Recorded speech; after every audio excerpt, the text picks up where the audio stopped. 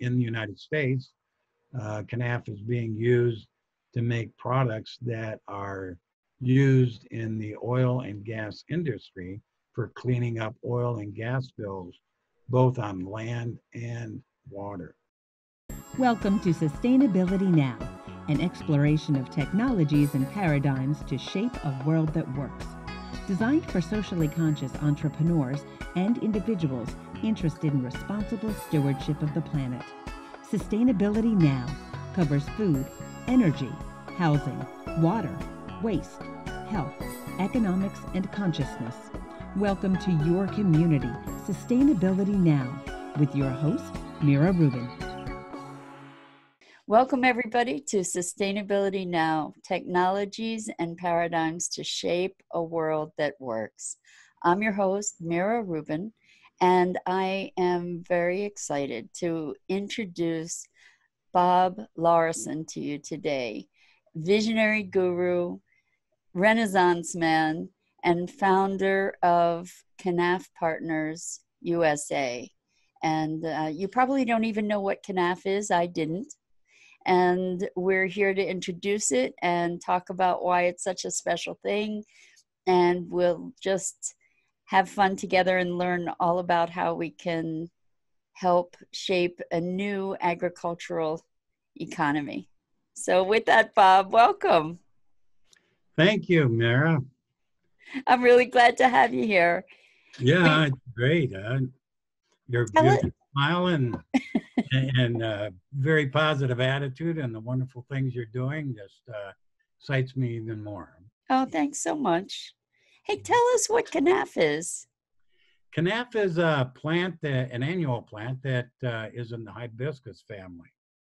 And it can grow from 6 foot to 18 foot tall in a single season. And it has over 25,000 different uses, very similar to industrial hemp. Some things that can do better, or there are companies that say do better in certain things with Kenaf, and industrial hemp can do other things that are better than Kenaf. The one thing that we don't do the same is industrial hemp has the CBD and CBG oils and stuff, and Kenaf is more of a fiber, wood, and seed crop. Okay, great. So I know that there's been such a huge trend of enthusiasm for industrial hemp and for cannabis, and it's very much in the news, and people are more and more aware of it, the benefits of it to the land, how it helps to sequester carbon, and in addition to the benefits of CBD and all of that. But we haven't really heard much about Kenaf.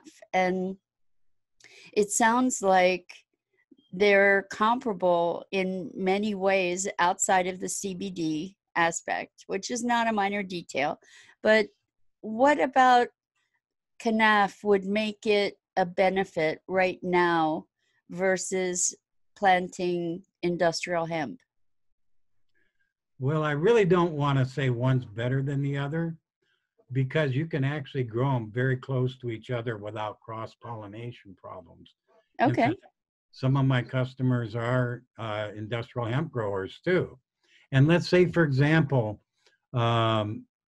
looking at industrial hemp as a fiber and wood crop and the seed or CBD oils at the same time, along with Kenaf as a fiber and wood product, and looking at those markets that the individual grower can serve in their own communities. I mean, there's so many possibilities depending on the community and so on and so forth. Why would you want to plant both?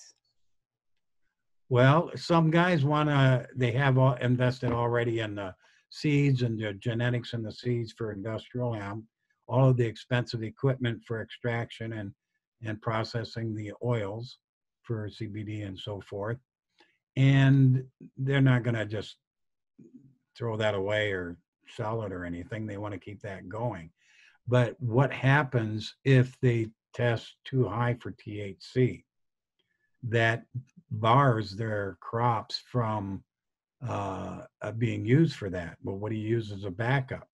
Well, as a backup plan, if you're looking at a fiber and wood industry, which the plant also does, and you can have Kenaf without the restrictions and the permits and having the interstate commerce difficulties on going from one state that's okay with it, another state that's not, you have a backup plan that's very inexpensive that can be done with what one's already doing. You know, I think you also have an entry plan, because you brought up a really good point, and that is that cannabis and industrial hemp production is not legal in all states, and there are certain legal complications, and I'm sure, as you're saying, it's more expensive to produce cannabis product than it is to produce Kenaf at this point. So it's almost like Kenaf could be a gateway to cannabis production, right? If people wanted to migrate to that eventually when the laws change. Yeah, the door is open to many more people because the cost to get involved. For example, I sell 100 Kenaf seeds delivered with a tracking number for $7.99. Most people can afford that. And in 3 years, those 100 seeds can turn into enough seed to plant 40 acres and have tons of seed and tons of fiber and wood. So that's their initial investment. Basically, they have the land, a little bit of hard work, and so on and so forth, and they have a crop that adds value to. I love the idea of 100 seeds. I see a whole marketing campaign based on 100 seeds as you're saying that. But I'm wondering, how do you tend those 100 seeds that it turns into enough to seed such a large farm? Well, my focus has been on testing various varieties. We've tested 19 so far, and 3 of them we have that I sell.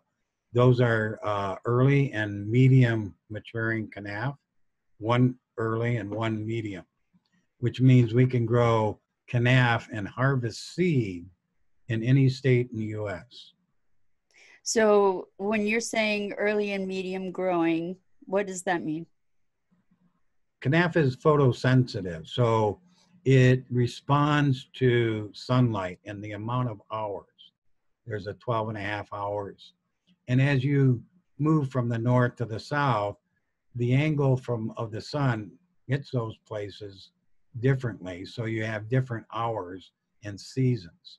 Okay. And some varieties require more days, like early requires 60 to 70 days to mature, where it forms a flower, starts producing seed pods, and then you harvest the pods and you have your seeds. And then medium is like 70 to 90 days to maturity. And then late maturing is 120 days. Okay, so you're talking about harvesting seed from these plants, but then what about in the same time frame, are they harvestable as wood and fiber also, or how long a season do they take for that? Yes, yeah, they can grow. Yeah, the seeds take the longest. When they mature, they're pretty much done growing, and all the energy in the plant needs goes into flowers and seed production. Okay. Kind of like a tree, like a cherry tree. You'll start out with flowers and it starts growing buds early, but it has an early season harvest. But the leaves come before that, and so on and so forth. Well, and so you said that, like hemp, Kenaf has 25,000 different uses. I don't know if most of the public is aware even that cannabis has that many uses, and what the benefits are of both these plant families to the soil and to our environment. And maybe you could give us some examples and possibly some examples of how Kenaf is currently being used industrially. Okay, both plants sequester carbon during its growing process, more so than nearly any other plant or tree. So that's one of the benefits there. Both of them also will take up toxins in the soil, including heavy metals, and remove them. So specialized industries are forming up just around that, having to do with remediation, which using phyto or plants that interact with sunlight to remediate soil, take up the toxins and so forth. And so the examples are like in the United States, Kenaf is being used to make products that are used in the oil and gas industry for cleaning up oil and gas spills, both on land and water. But that same company also is smart, and they have mats that they manufacture with the fibers for erosion control. And major freeways that have the slopes, you know, especially under the overpasses, well, that's susceptible to erosion, which is a problem for the foundation of the cement structure of the overpass, Yeah. as well as other things. So when they roll out those mats, the soil can't go anywhere, and they can actually plant those mats or embed seeds and into those mats and grow things. That's brilliant. I had no idea. I had heard of being of utilizing hemp, and I imagine Kenaf for creating paints and plastics even, and fillers and upholstery fillers and things like that, and building materials. Now, one of the things that I'm actually really aware of is hempcrete, and I understand that you can make Kenafcrete. Yeah, the properties between the two wood cores are very similar. And so I believe it's been done. And I like to think of taking it one step further and not just building homes with hempcrete or canafcrete, but also using bamboo as a structural part that's sustainable rather than harvesting our trees. Mm-hmm. Absolutely. And the benefits of a material like hempcrete or canafcrete are legion. It's porous in terms of air quality. It moves air. Go ahead. Yeah, both of them actually are mold-proof, fire-proof, pest-proof, waterproof. They have the self-healing qualities if they get water, you poke a hole in them or something. And they sequester more carbon than any other known substance today. And they get stronger over time, right? It continues doing it over time. It's remarkable. And the soundproofing and it could last hundreds and hundreds of years. Hi, this is Scott, co-founder of Sustainability Now. I wanted to remind you that resources and links related to this episode can be found on our website, sustainabilitynow.global. While you're there, consider signing up for a monthly membership to help us keep the show going. This year, we will be adding live events, long-form reporting, and interactive content. We started Sustainability Now as a passion project, and until this point, we've been completely self-funded. Your contribution will ensure that we can continue to build community, inspire hope, and share solutions. Thanks, and remember that together we can shape a world that works. So we have short season, we have ecologically beneficial, and in terms of actually farming Kenaf, what are the benefits of farming it, not only to the soil but otherwise? The ease of it. Yeah, I left one thing out on hempcrete or canafcrete, the insulation value, which is very important in hot and cold climates. I know other natural building materials such as cob, they're building homes out of. And I was looking at the fires that were in California last year, and there were cob houses. Oh. People had to evacuate them because they transfer the heat, and inside it becomes a very hot oven. Canafcrete and hempcrete have been tested with 1200 degree Fahrenheit torches where you can't feel anything after hours. That's remarkable. And it just doesn't burn If either. you got trapped in a home, Kenaf or hempcrete home, if you were sealed off from the smoke and had enough oxygen, you could survive a forest fire perhaps around you. Oh, that's an interesting concept. Very interesting. It's a remarkable material. I mean, I'm familiar with it as hemp, but with Kenaf being similar in property, that's remarkable. Yes.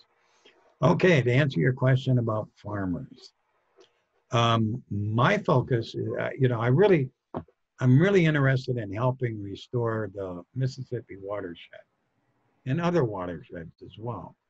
But the Mississippi in the United States embraces 37 states and 2 Canadian provinces. It is right down the middle of the Midwest, the Corn Belt, the corn and soy, and so on and so forth. Which And is there's, big GMO territory. yes, and there's many problems with the Mississippi River, with erosion from the surrounding states and all the pesticides, herbicides, and Glyphosate. yeah, and even the fertilizers. We get the blooms and things that go right down the Mississippi out into Louisiana, where they have a 6-7 mile and growing dead zone where nothing can live in that part of the ocean. To me, that's the real test on whether or not this works. Getting enough corn and soy and cotton farmers, using Kenaf and industrial hemp as a rotational cash crop, starting out small and growing from there, can reduce the pesticides, herbicides, and fungicides because you don't need that. The most you would need in some cases is a pre-emergent weed control for Kenaf. They're drought tolerant. You could save money on water and pesticides, fungicides, and seeds for sure. Because So you're looking at financial benefit, and you're looking at a big environmental benefit too. yes, yeah, it has many, many, many functions. We used to be challenged in our permaculture design class by Corinne Brennan, our instructor, to think of as many functions for any one element in your design. I love And that. yeah, and it was just, it stretches the mind and gets you to think. And if you do that, you're actually you put one thing in there and it does many things for you. And if it's working with nature, it's like, well, nature is doing the work for you. It's really smart to hire those guys because they know what they're doing too. Well, I would like you to say a little bit about the origins of Kenaf Partners USA, just so that people have a bit of an orientation where you came from. And I'm just going to do a little disclaimer here. Bob has a very rich past with all kinds of experiences that would fill multitudes of other podcasts, but we're just going to focus right now on this particular venture, which you brought a lot of entrepreneurial skill to. And a number of our audience members are visionary entrepreneurs, and I think that you epitomize that category. And if you could just talk about what you saw as an opportunity and how you evolved your business from it. That was very nice to say. Thank you. I started out because I never heard of Kenaf either, 4 or 5 years ago. And I was looking at industrial hemp in the same way I'm looking at Kenaf now. And at that time, a letter from our commissioner in the state of Michigan were saying that they were looking at, you could apply for permits, but only universities or institutions could do a small amount of growing for research purposes only. Right. And, to further that, they said they had to figure out how to regulate it. Well, that's putting the cart before the horse. And I said, I know red tape and it just acts as a stop. If I was to go into business doing that, I would have to be willing to go with the big guns and try to overcome the stops. And I said, there's probably a better way to go about this. And so I found out about Kenaf, and I found out it's not regulated. And I found out like many things about it, and that it could actually fill in that desire to use industrial hemp to do all the things I was looking at. And that's how it got started. And so tell us a little bit about what your business is actually. You said you have customers, and I'm guessing that you're not making your living selling 100 seed packets at $7.99. So what is your business exactly with Kenaf? Well, what I do is I sell this introductory seeds. I also we released 2 books last year. The authors and illustrators, Mary and Richard Rensberry, produced our first book, Kenaf, Seeds for Life. And that's available both on paperback and digital. And I just, for everyone listening, I want you to know that we will provide links to access these books or to be able to purchase these books on our website, which is sustainabilitynow.global. That's .global instead of .com. Great. And the other book? And the other book is called Kenaf, Seeding the World, and it has to do with introducing it to farmers. And that one was translated by one of our partners, Elizabeth Simonetti, into French. And she works with the Catholic missionaries over in Togo, Africa. Wow. So that 200 of those books went out to the farmers there. They've got some Kenaf seed and they're starting. I was trying to contain this in the United States, but we already have 50 pounds of seed that recently went to the orphanage, girls' orphanage in Haiti. And we have Kenaf going to a big cassava grower in Kenya, and then farmers in Nigeria. So where do you help as a brokerage of sorts to help people that have the crop find people that want to buy the crop, or businesses that want to buy it or utilize it? Yes, I have a website that I handle myself, and it's kind of like a hub for that. People can go in there and submit what they're looking for, who they want to connect up with. And I check every morning before the sun comes up, I check the submissions for that. And those that have to do with Kenaf or industrial hemp or processing, because we're working together, gets approved, and it goes up on the blog, and then it gets all of the followers on the RSS feed or the Yahoo feed get notified that something new came up. This is really a passion project for you in a lot of ways, isn't it? Yeah, it's my legacy. I want to, I figure, Bob, you learned all these things. You worked hard. Let's put it to good use and share it with others, and that can be your legacy to a better world. Because the truth is, you told me that you really don't have to work. So this doesn't have to be a revenue generating thing for you directly. You're doing it because you are wanting to create a legacy. That's right. I could do my art and go fishing all the time and have fun, But instead, you're changing the world through Kenaf. Yes. Will you give us your website URL? It's https:// Kenaf, KENAF, partners, PARTNERS, USA.com. And we will have a link to that also on our website at sustainabilitynow.global. But I interrupted you. What were you going to say? Do you remember? No. Okay, you were talking about it being a passion project and leaving a legacy. Yeah. Okay. So I do. I was going to say I do make time to go fishing from time to time. Okay. Great. So I took a look at your website, and I see that you are a proponent of regenerative agriculture. And I have a question about that, because my understanding is that monoculture agriculture is one of the reasons that we're having challenges that we're having. So even if we have rotational crops that are big swaths of the same plant, isn't that problematic? If you look at it from the small picture, let me share the big one with you.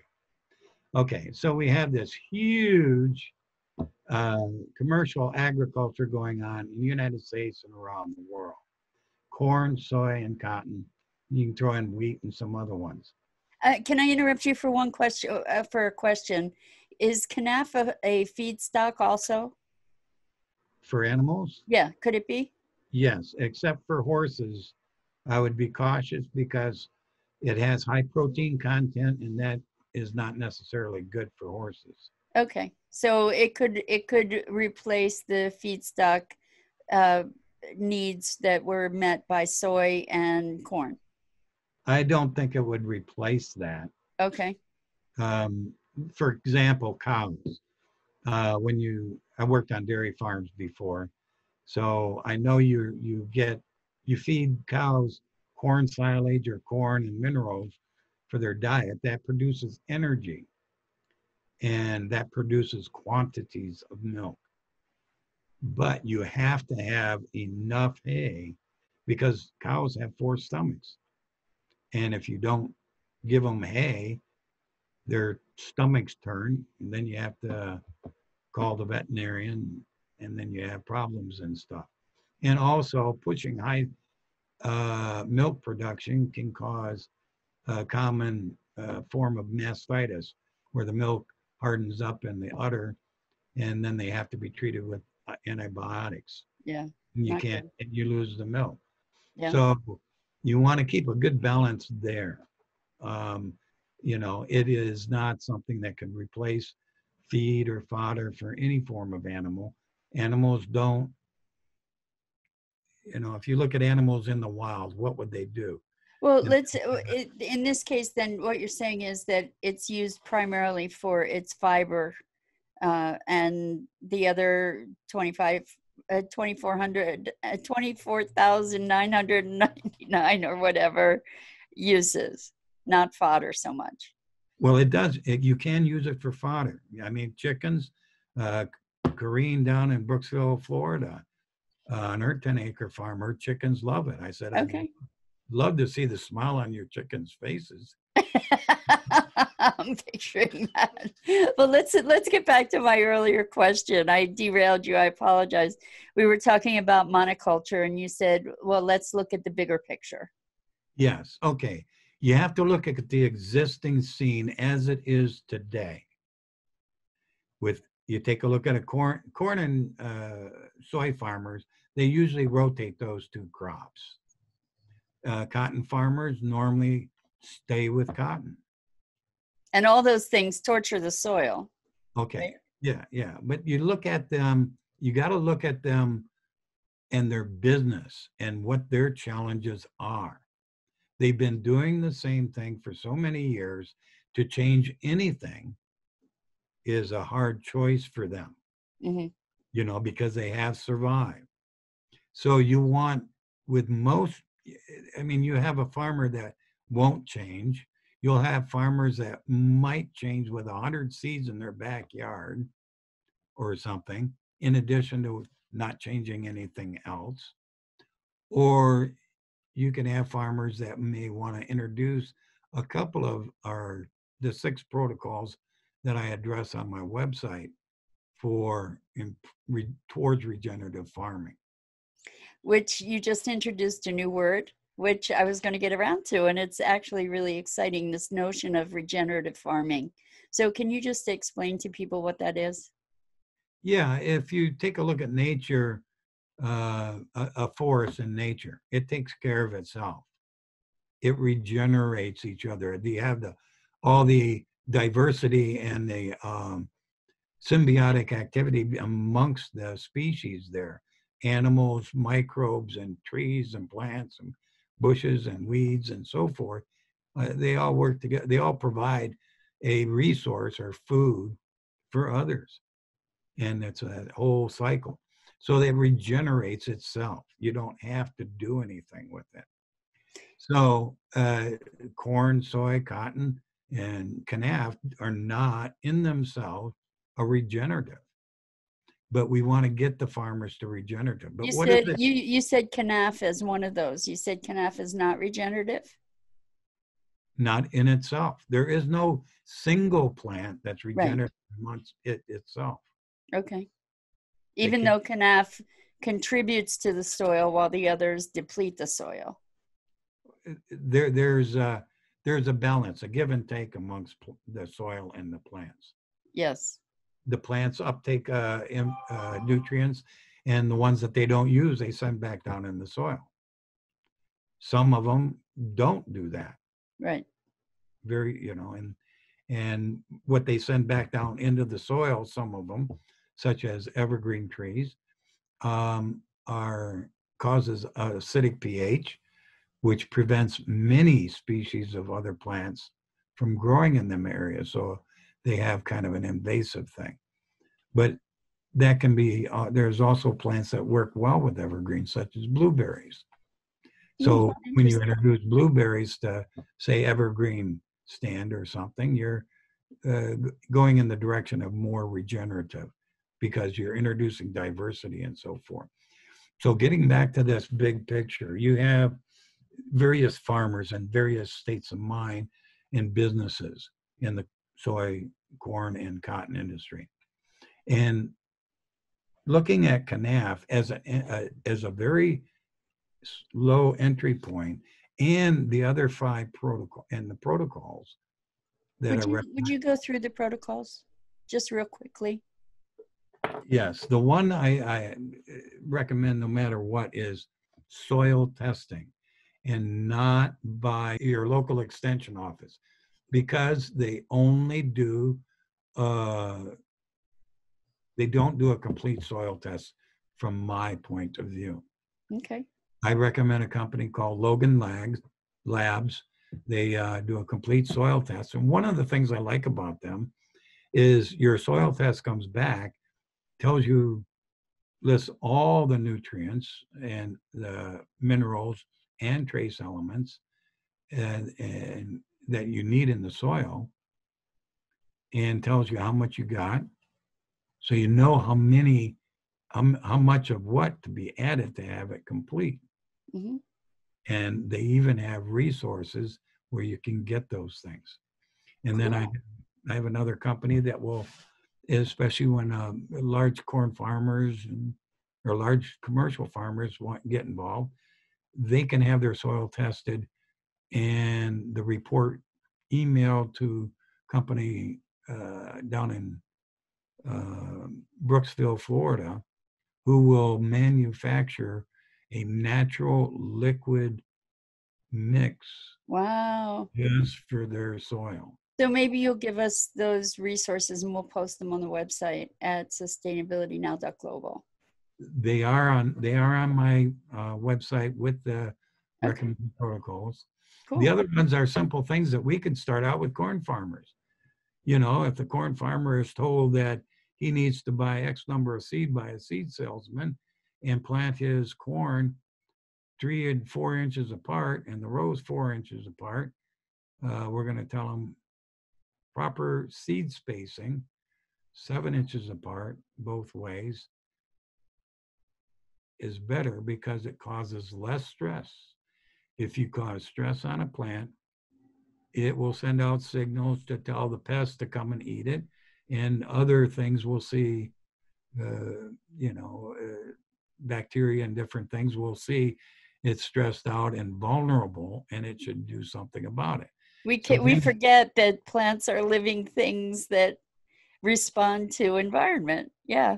Yeah. So just proper plant spacing Okay. can reduce the stress and the input costs and the bottom line, better, higher yields and more profit for the farmer. Other ones are, let's say, for example, there are farmers that have different parts of their fields that they can't grow anything on. Why? Because it's too dry or it's too wet. And the normal operation for these farmers is to put in a drainette tile system, which is very expensive. It's made out of plastic. It's below the surface. And when it rains, instead of puddling up, it goes into the drains and goes out into a ditch area out of the field. That's land that could have been used for actually growing. So it only handles flooding. It doesn't handle drought. Keyline plowing, when done on contour, works with the way the water flows through the landscape when it rains. And by letting the water seep down into the soil, capturing it before it gets to the point of puddling, you're storing water in the landscape. Yep. And replenishing the aquifer. Yes, and it handles both drought and flooding situations. So keyline plowing is another way to go. It's a subsoiler that builds soil from the bottom up, and it can help. I don't recommend it in every case, and it's those that farmers that have clay and compacted soil from driving big tractors over them, they can benefit from this. Better soil, better yield, and less stress, and so forth. And better, healthier planet, healthier people. Yes, yes. So were there any other of the points that were the strategies for, you named plant spacing, keyline tilling, soil testing, and proper amendments added to that. I know that you have a commitment to regenerative farming, and I noticed that there's some kind of affiliation with the Indigo Carbon Project. Did I speak that properly?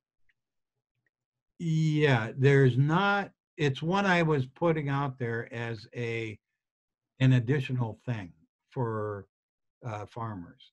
Right Okay. now, in order, the carbon credits are associated with certain approved crops.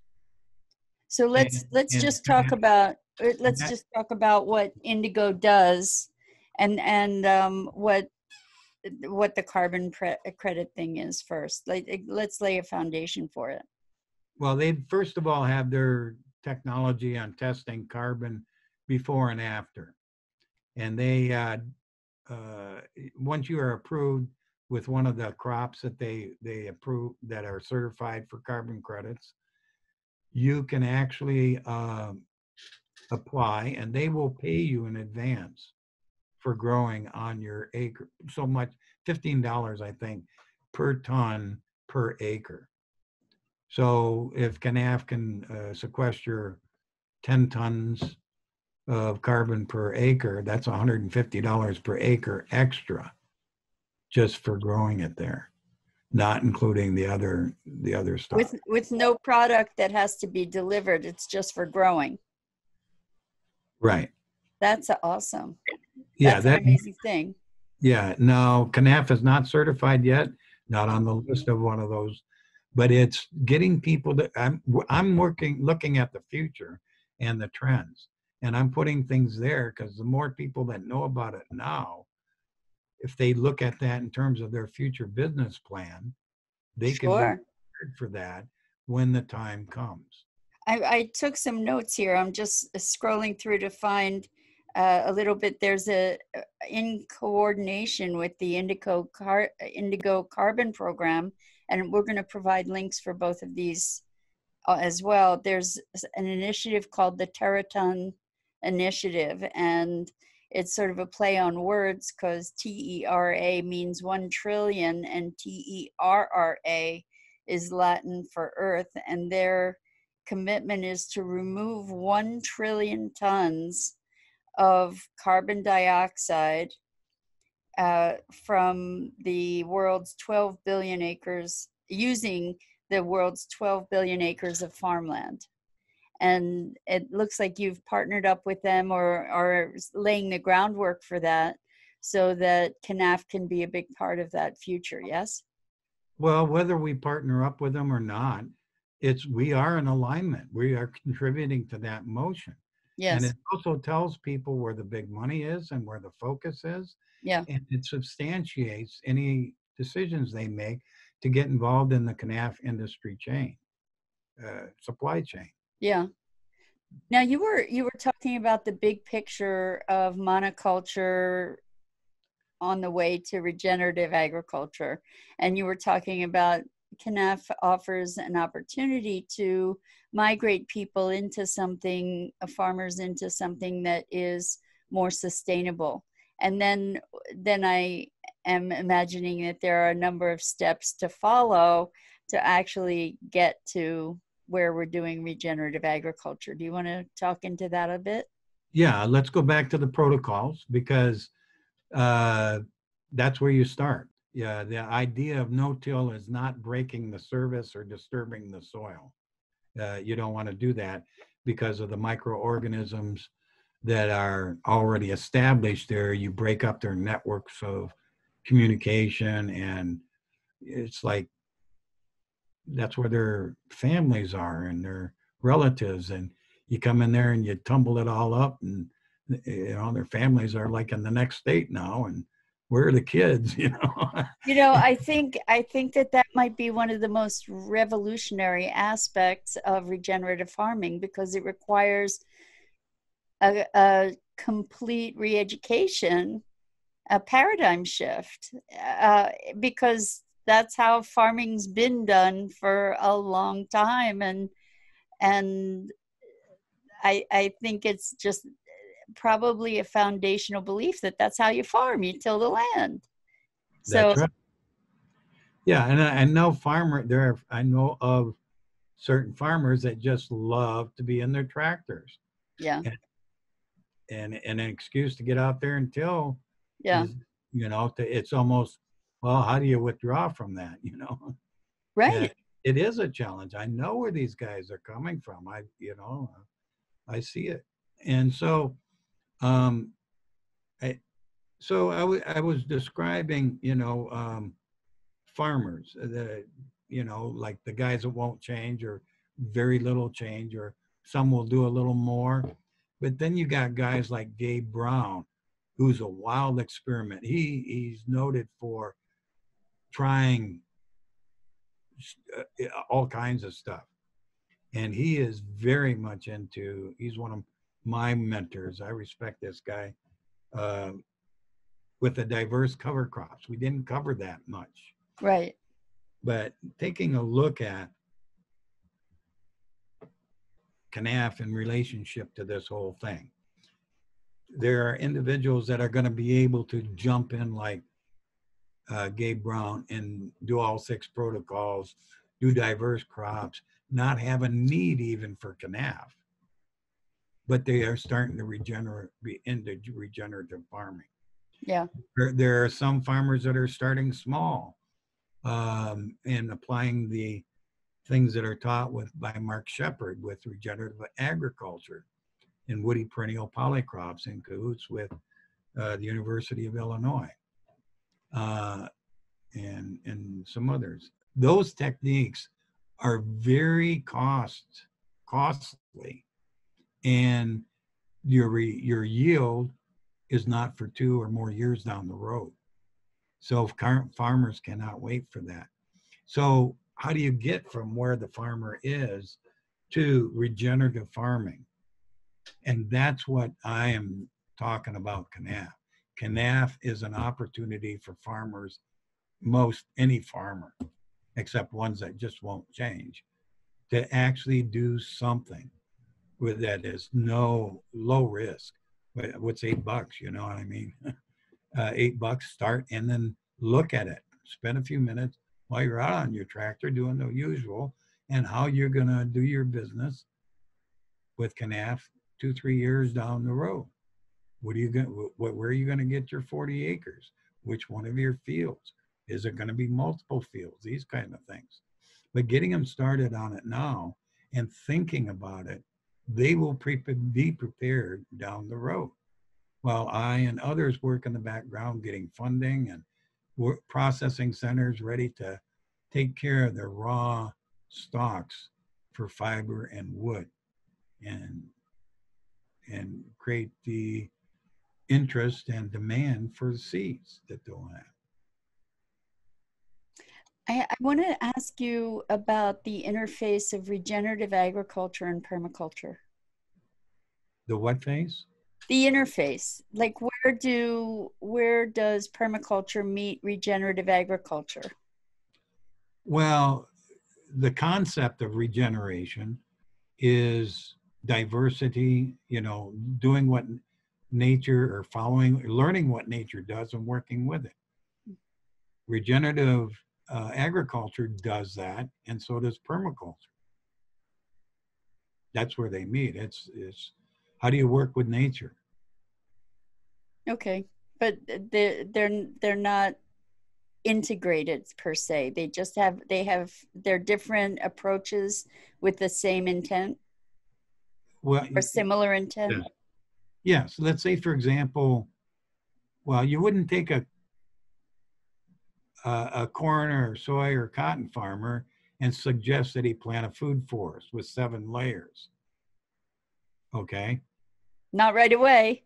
Not right away. But if I told him to start out with 100 Kenaf seeds and start thinking about the future here, Kenaf as a rotational crop for your corn and soy, and start following some of these other protocols, and let me know how it goes, and we'll talk later. Okay. I befriend him, and I feel my job, with Kenaf Partners USA, is to help each individual be successful in the Kenaf supply chain. Whatever hat they put on and decide to go with, that's what I want to help them with. I understand that one of the challenges with cannabis and industrial hemp is separating the fiber from the herd. Is it the herd and the fiber? Am I right there? Yeah, the technical term is called decortication. The equipment referred to are called decorticators, and they separate the fiber from the wood, yes. And so as far as equipment for that is in rare supply in this country at this moment, I believe. Is that true? Like there aren't really many decortication facilities around. Yes, that's correct. Yeah, decorticators come in small, medium, and large sizes. There are 3 processing centers that I know of in the United States. One is in Colorado, one is in West Mississippi, and one in North Carolina. With one in North Carolina, plans to be in about 4 or 5 other states they're looking into. And these are large ones, what we would consider large ones. So a small decorticator would go for about $2,500. Medium ones starting at 10 grand and going up, and the big ones start at 1.5 million. So, how you get involved, will depend on what your resources are, what your risk factors, your risk adventure you would like to take. Some people are very adventurous and like to take big risks, and others don't. So yeah, start out small and grow from there.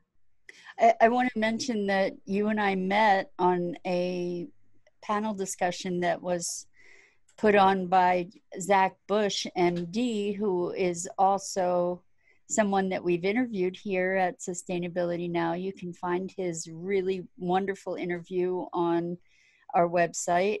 And he is also a big champion of regenerative agriculture and is leading a movement called Farmer's Footprint. We'll make sure to make the URL for that available as well.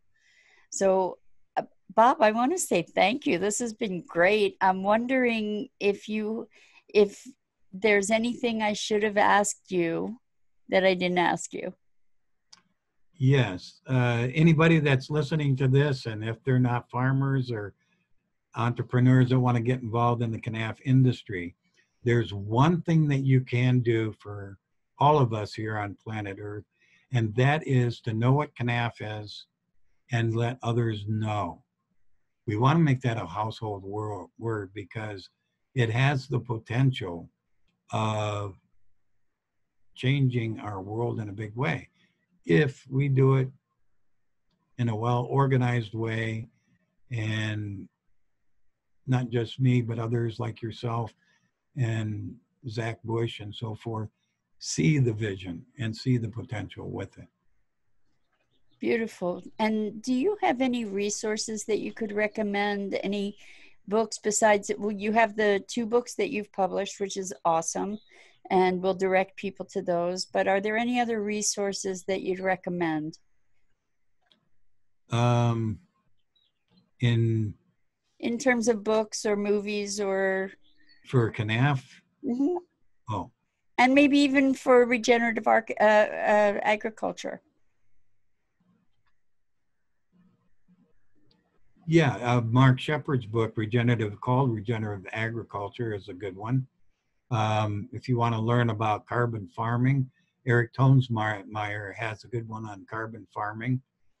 Most people at this particular point would be interested in growing food and gardens. I think everybody, including school kids, should get trained in permaculture, period. Yeah. It's just a way of thinking. When I was working with Corrine for a period of 2 years, our students were anywhere from 8 years old to 70 some years old. So say who Corrine is. Corrine Brennan, she's the founder of Grow Permaculture. She's a permaculture instructor, and she has a farm in Brooksville. She does consulting. She works on Pine Ridge, and with Brian Deans on the reservation there, and has done wonderful work in Haiti and California and on the reservation and all over the place. She's just 24/7 permaculture lady. And I have to recommend her as an instructor in permaculture because based on what I personally observe, her students have the highest success rate in full-time careers after doing her course along their purpose line. Beautiful. Yeah. That's a great resource. We'll make sure to post her link as well. Yep. And is there anything else that I missed that you'd like to fill in before we wrap up today? Just to let you know, any book, digital book that you purchase from Kenaf Partners USA, and there's 99 cents for a digital book, find out about Kenaf, the money that is earned from that goes into regenerative practices. And I did want to say something about Zach Bush and Farmer's Footprint, because their goal is big, and I love that. And we are very much in alignment with that. We want to contribute to it. They had an original goal of turning 5 million acres into carbon sequestration and diverse, cover crops and so on and so forth, and really do some stuff with the soil. Within the next 5 years, I think. Yeah, and then recently he had said that's not nearly enough. We have to have, if you think you're thinking too big, you're not. Think big. If you don't make the big one, if you fall halfway between, man, you're going to be doing a lot better than if you think small. Yeah. So that's my closing statement for today. Beautiful. I want to thank you so much, Bob. It's been a delight to have you here, and you've educated me, and I appreciate it. Now I have a whole new horizon to be entertaining about Kenaf. And for all of you who are listening, I want to say thank you. We have Thursday night hangouts, so be sure to join our mailing list so you get notifications on these hangouts on Thursday night at 7 p.m. Eastern. We're showing movies and having wonderful international conversations and about relevant topics, obviously. And it's also a wonderful way during these times of isolation for us to be connecting and broadening our sense of community. And I want to thank our producer, Scott Billy, my co-founder. And just to say that's it for today. Live your best life, love the world around you, and together we can save the world. Thank you for listening to Sustainability Now. Visit sustainabilitynow.global to find resources related to today's program. While you're there, pledge your support by making a contribution to help us shape a world that works. And remember to subscribe, share, and follow us on social media.